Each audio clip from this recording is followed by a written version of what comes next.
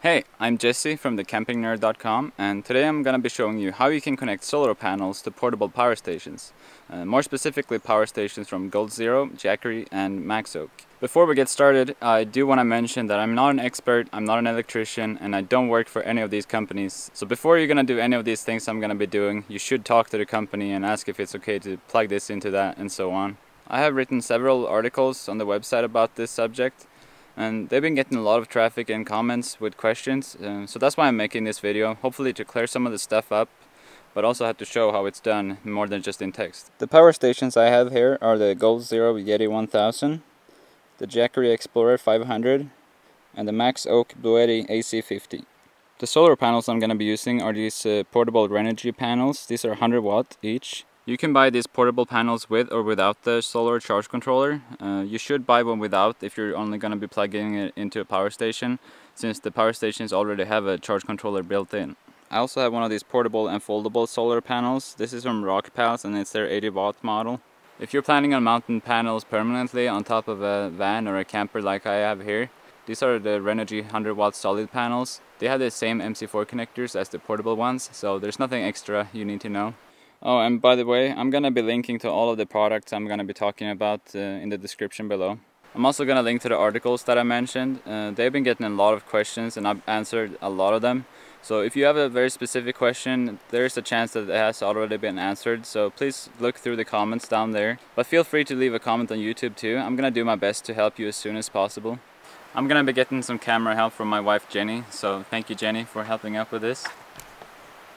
So the first thing I want to talk about is what the connectors coming out of the solar panel looks like. And they look like this.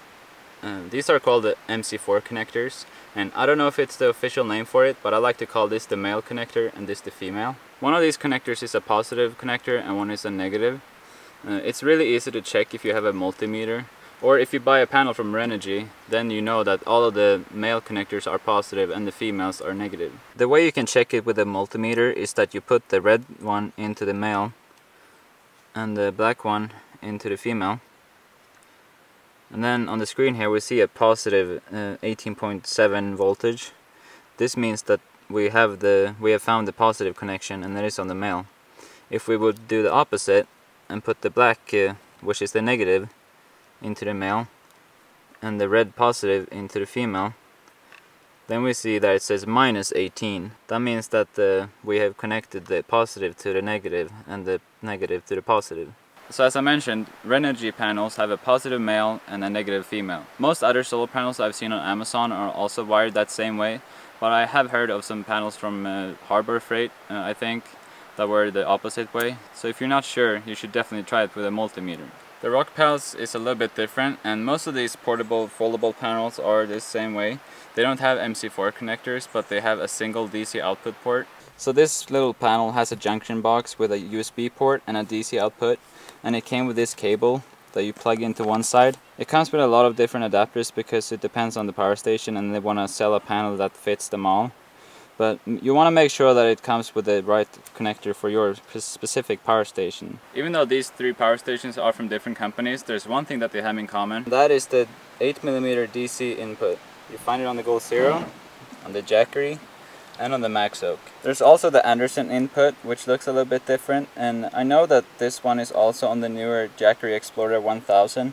We'll get to that one in a minute though. We're gonna focus on the 8mm for now. Alright, so we know that my Renogy panel has MC4 connectors, and we know that the power stations have 8mm. So what we need is one of these. This one has MC4 connectors on one side and the 8mm on the other side. One company that actually includes one of these adapters is Maxoak. You can get it with the AC50 and their larger power stations as well. But when it comes to Goal Zero and Jackery, you gotta buy one of these if you want to connect the MC4 solar panels to these power stations. We're back at the panel. We're just gonna be going back and forth here today. So what we have on this adapter is a positive female connector and a negative male connector. So that makes it the opposite of the Renogy panel, and that is what makes it a match. So now I can plug this in, just like that, and now it's ready to go. The absolute last thing you gotta do before you plug it in, or you should actually do this before you buy the panel, is to make sure that the input port can handle the panel you're gonna connect. On the Yeti 1000 there's a sticker that says never exceed 22 volt input. On the Jackery, I read in the manual that it can handle up to 30 volts. On the Maxoak, there's a little text around the input port that says 14 to 40 volts. It's not gonna accept a charge if you go above that voltage, so that's something really important to know about. On the back of the Renogy panel, there's a sticker that tells us all of the specifications that we need to know about this panel, like the voltage. When it comes to Goal Zero, they've told us to look at the VMP voltage, which in this case is 18 volts. Depending on the company, like Jackery, they told me to look at the VOC voltage, which is 21.6. So it depends on the company. I think you should ask them before you buy anything which voltage to look at, and they will be able to give you a more direct answer about that specific power station. I haven't seen any power station that can't handle at least a single 100-watt panel and its voltage, so just so you know that a 100-watt panel will be fine. Based on what I've seen, the only time you have to worry about this is when you're going to connect several panels in series, and most of the time you don't have to do that even if you want to combine several panels. Okay, we're getting there. So, we got the panel, we got the adapter, we made a connection, and we know that these power stations can handle it. So let's plug them in and see how they do. I had to move over to where there was some sun. So now I'm going to plug it in, first to the PWM charge controller on the Yeti 1000, and it tells us that we're getting 63 watts.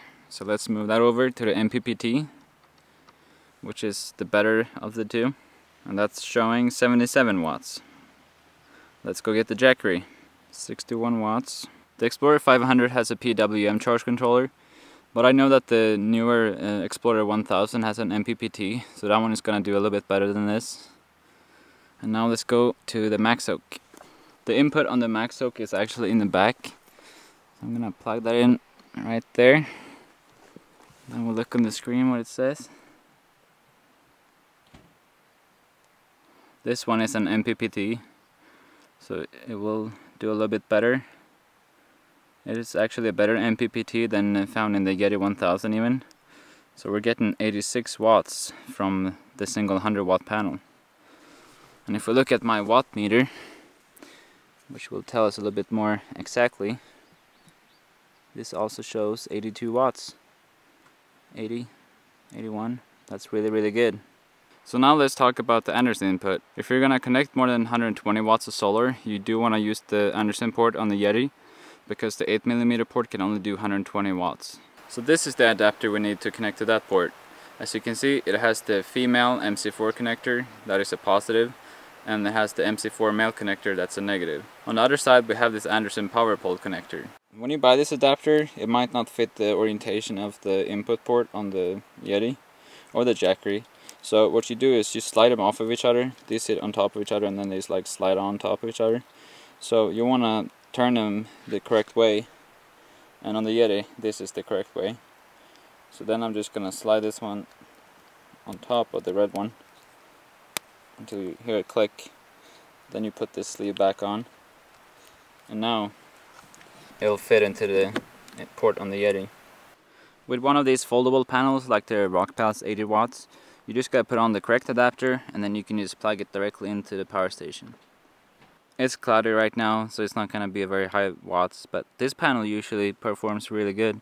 The last thing I want to do today is show you how you can combine several panels to charge your battery faster. Of course, it's all gonna depend on which power station you have and how much watts that specific power station can handle. But with something like the Blue Yeti or the Yeti 1000 that can handle more than 100 watts, combining two panels like these 200-watt panels can be worth it. There are two main ways that we can connect these panels together, either with a parallel connection or a series connection. A parallel connection means that we're gonna take the positive wires from each panel and connect them together, and then we're gonna do the same with the negatives, but they're always gonna be separate from each other. The way we can do that easily is with an MC4 Y branch. These are sold in pair because they look slightly different. Like you can see, this one has two male connectors and this one has two female.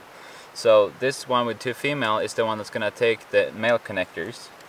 So I'm gonna go ahead and plug in the first positive wire. Now I've taken both positive wires from both panels and connected them into this one MC4Y branch. Then I'm gonna do the same with the negative one, but this one that has two male connectors.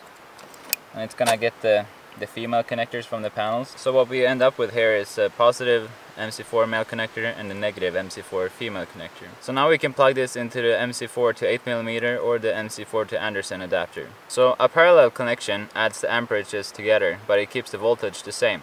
So if we look at my watt meter here, it tells me that we're getting 19.7 volts, which is the same that we get from one panel. But if we connect this into the Yeti right now, it's gonna show twice the amperage because we have two panels connected in parallel. To make a series connection, you don't need any adapters. So then you're gonna just take the MC4 male connector and plug it into the female connector in the second panel. So now we have one male connector from one panel and one female from the second panel. If we plug this into my watt meter right now, it shows me right here on the screen that we're getting a 39.9 volts. Since the Yeti has a sticker on it that says they can only handle 22 volts, we should not connect these right now to the Yeti. Some power stations can handle a lot more than 40 volts, so then you can make a series connection. I know that the new Yeti power stations, like the 1000X and the 1500X and so on, can handle up to 50 volts. But if you don't know for a fact that your power station can handle over 22 volts, then I definitely suggest going with a parallel connection. There is one more way that we could connect panels together, but you gotta have at least 4 panels, and that is with a parallel series connection. So to make that kind of connection, you make 2 pairs of parallel, so we would need another pair of these and 2 more panels. So we would connect these 2 panels in parallel, then have another pair of panels connected in parallel, and then we combine them all in series. So it is like you're connecting 2 big panels in series together. What that will do is double both the amps and the volts. And with some power stations, like some of the bigger Maxoak power stations that can handle like up to 10 amps but up to 60 volts, that can be necessary to reach the higher input, but most people aren't going to have to do that kind of connection. The input ports on power stations not only have a voltage limit, but they also have an amperage limit. And as you can see on the Maxoak, it says that there's a 10 amp max. The 10 amp in this case means 120 watts because it is a 12 volt DC power. The 8mm port on the Yeti has the same 10 amp limit, and that's why it can only handle up to 120 watts. I don't remember the limit of the input port on the Jackery exactly, but I know that the Explorer 500 can handle up to like 65 watts when using solar panels. If you want to buy some extension cables so you can put the panel further away from the power station, I recommend these Windy Nation cables. I have taped these together with the electric tape, but you can get these in all kinds of lengths and even the different gauges. So I'll leave a link to those down below as well. I have left these out for about a year now in rain and even some snowstorms, and they're holding up fine.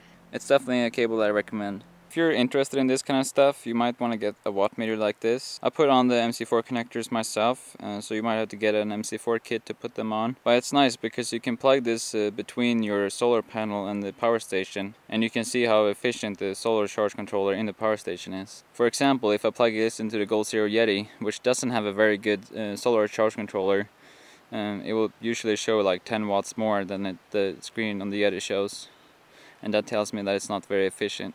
So that's all I've got for you today in this video. If you have any questions at all, please leave a comment down below and I'll get to it as soon as I can. You're gonna find links to all of these panels, the adapters, the extension cables and the power stations in the description down below. If you want to see more videos like this about power stations and solar panels, you should definitely subscribe and please leave a like, and thanks for watching.